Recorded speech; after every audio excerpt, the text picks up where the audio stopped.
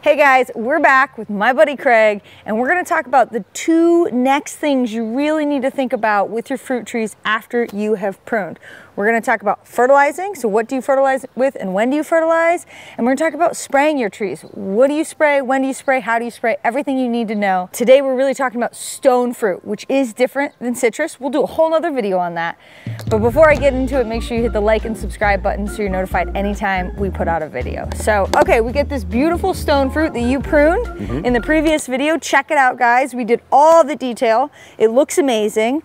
Now that's, you know, one part of having really healthy fruit trees. The next part is you got to feed them.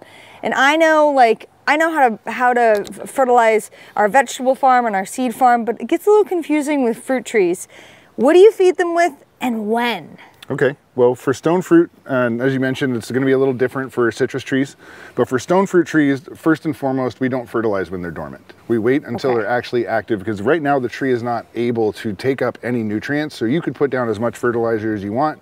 All you're doing is adding it to the soil, the tree's not doing anything with it, and you run the risk of over-fertilizing your tree. And with our rains here, that could get washed off, right? So you might be wasting product? Correct. Okay. 100% that's happening. Now you also need to be aware of your own particular trees, because your tree might flower at a different stage than my tree, even though it might be the same variety. Ours is actually flowering right now. Yeah, so if you were seeing flowers, start fertilizing, because that means the tree is waking up. Okay. If it's waking up and we're still getting rains, even better, because now we're actually pushing some of that fertilizer down. But before we even talk more about fertilizer, we need to talk about, we're not actually feeding the tree. We are feeding the soil. If we don't feed the soil, there's no way for the nutrients to be broken down to a level where the tree can then take it up through the roots. So the first thing we're going to start with is compost. Compost is the most important aspect to feeding your soil, because compost contains all the organic matter, the natural fungus and bacteria that you need in the soil that are actually going to feed on that organic matter, which then are going to break down the nutrients to a level where the tree roots can actually take it up. So we need to feed that natural biome in the soil first. Okay. Fertilizer is secondary. Okay. We have to have compost and mulch, because the mulch is going to help you not only trap water. You guys know I love mulch. Well, the mulch is also going to keep the composting process going. What we really want is the trickle effect. We want the tree to just kind of always be getting a little bit of pulling stuff from the pantry when you need it. Exactly. Okay. So by putting compost down and putting mulch over that, we're creating both of those scenarios. We're giving it a good dose of organic matter, but we're also allowing it to continue that process when we're not around. Okay. Now so like with a tree like this, very large tree, are you just sticking on top? What are you doing with the compost? So are you mixing it in? In this case, it's always best to pull the bark back. Okay. So that you can expose the compost. We've already pulled all this back here. So we just want to clear it away from the tree. This is a good layer of mulch. And just while we're down here, one thing to make sure you're doing on a regular basis is pulling this mulch back away from the trunk of your tree. This isn't fertilizing related, but you can end up accidentally rotting your trunk here if this stays wet too high on the tree. So we want to pull this back regularly anyway. Once we get this all pulled back, we'll go ahead and spread our compost about 1 inch to 2 inches thick around the base of the tree. We would like to get it out as far as the drip line, but for the sake of time, we're just going to do a demonstration here. But if we could actually get this bark pulled all the way back to here, then we could go ahead and spread our compost. We're just going to toss some of this down here. Look how beautiful that is. That's some good looking compost. So we'll just go ahead and spread this out.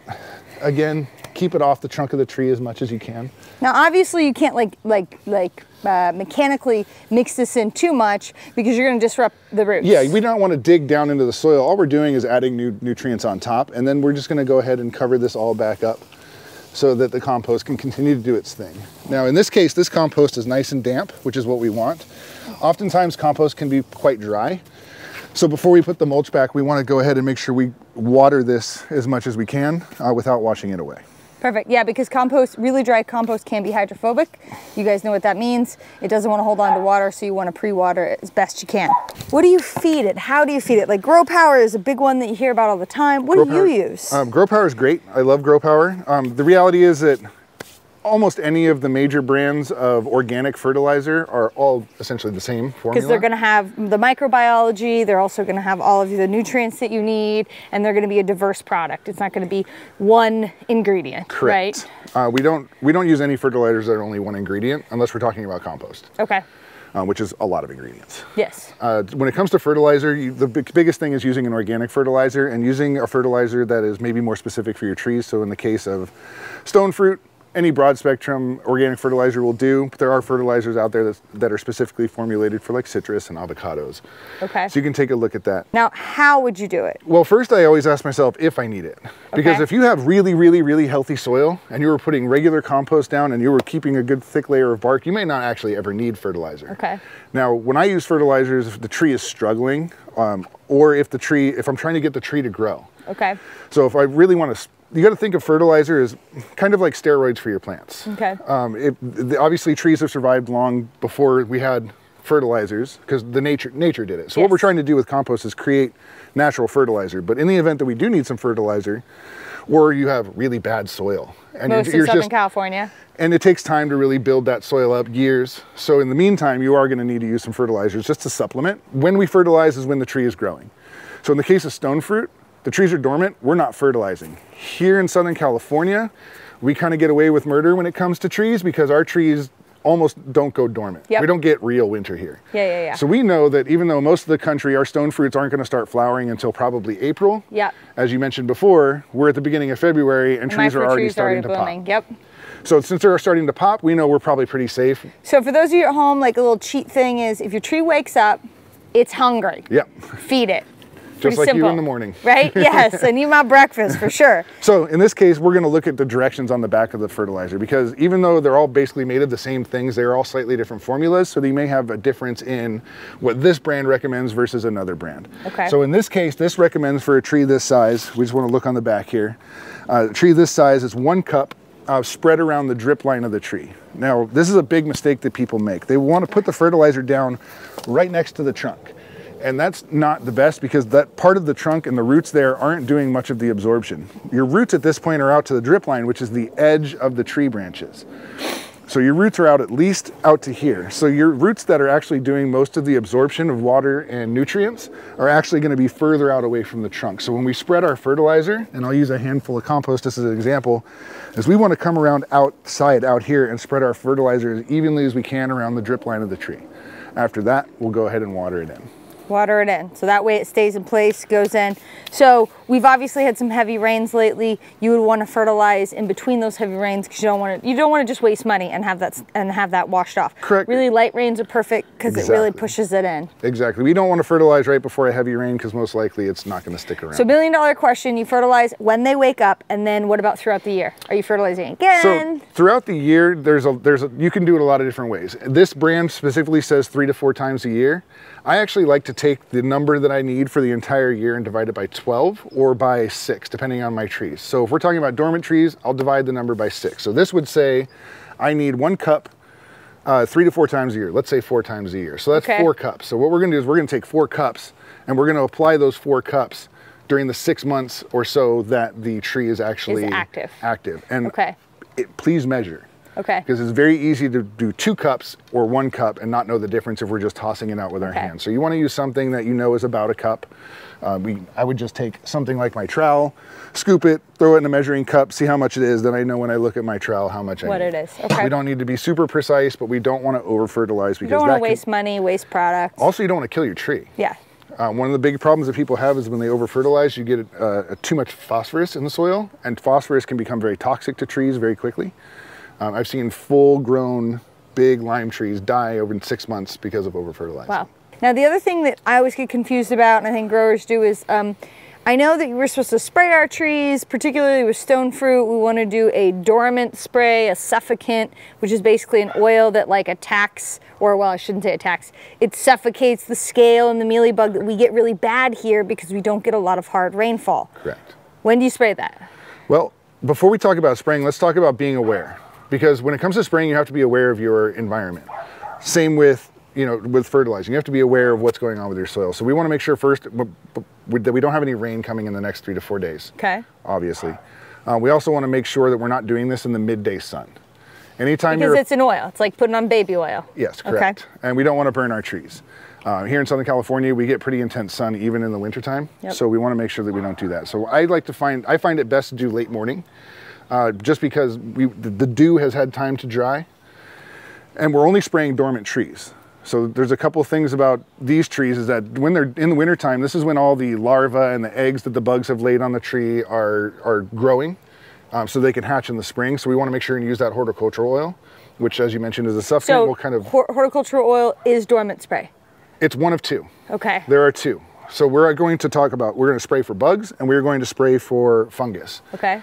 So horticultural oil is your suffocant. Okay. That's what you're going to put on your tree that's going to suffocate any living thing that's on the tree. You want to get 3 applications in, and you want to make sure you have at least 4 to 5 days in between those applications. Okay. In between those applications, we're going to also apply copper fungicide. Okay. Copper fungicide, especially here in Southern California, is really important because peach leaf curl, the fungus that causes leaf curl, runs like wildfire through here. Yes. In the last couple of years, it's been really bad. So I've been advising my clients to, if you get in your 3 of horticultural oil, but if you can get in 5 applications of your copper fungicide, it's only going to be better for you. Okay. So we're going to make sure we start spraying. You can start spraying even before you prune. You want to start spraying as soon as the tree starts to lose its leaves because we have a short winter here. Yep. So it's very easy if we need 5 weeks to spray. Those 5 weeks might be the only 5 weeks you get. Yep. So as soon as the tree starts to yellow and all the leaves are starting to fall off and we can shake the branches and make all the leaves come down, okay, go ahead and start spraying. Okay. And make sure you get in there and soak your tree down to the point where you can see it's actually dripping. Dripping. Don't be shy with it. Okay. Make sure we get in all our applications before you see any flowers. You cannot spray your flowers. If you spray your flowers, it will kill your flowers. They will fall off. No fruit. No fruit. Okay. Okay, and I know for us every year it's always like a race against the clock. You think you have more time, and it's very difficult to get in those sprays. But when our orchard was almost dying, that was one of the things that helped bring it back, was getting control of the mealybugs and the spider mites and all of the things that had been living in the orchard for years unchecked, basically. Yep, and you bring it to a good point. The easiest way to avoid we're always going to use the sprays because we're always going to be proactive. But the best way to be proactive is to wash your trees throughout the year on a regular basis and be really diligent about it. And you mean just like a hard jet of water? Exactly. Now, obviously, you don't want to do that when it's flowering. Yep. You don't want to knock off all your flowers. Or baby fruits. Or baby fruits. But actually, with the baby fruits, a lot of them are going to fall off anyway. Okay. Maybe be a little more gentle with the water. But what we're trying to replicate is rain. Yeah. We get 9 months a year that we don't get any rain. And so what's happening is that the leaves are starting to collect dust and dirt and they can't respirate anymore. Okay. And then you start a cascading kind of domino effect where the trees are starting to stress because they can't breathe. So once they start to stress, they become vulnerable. Then the bugs can move in, the aphids, the scale, the mealybug, the whitefly, spider mites. Now the tree is more susceptible to that. It's kind of like your immune system. If you just keep getting sick, it's going to be easier and easier to get sick. Yep. Whereas with the tree, if we just keep it nice and clean, most of the trees, as long as they have all of their resources, their fertilizer, their food, their compost, water, they know how to deal with most of these bugs on their own. It's when we don't pay attention to Mother Nature, what Mother Nature is or isn't doing, that we start to run into problems. So just in quick review, so we're going to spray 3 times a year. 3 times in the winter. In the winter for our horticultural oil, and then in between those times, we're going to do our copper fungicide. Correct. So remember, kids, we're really talking about Southern California Zone 9 and 10, very specific to the issues that we have here. If you're in upstate New York or Wyoming, it might be slightly different. But these are the things that we've done to have very successful orchards in our area. And Craig has grown and helped a lot of people have beautiful orchards. So take his advice. It's totally worth it.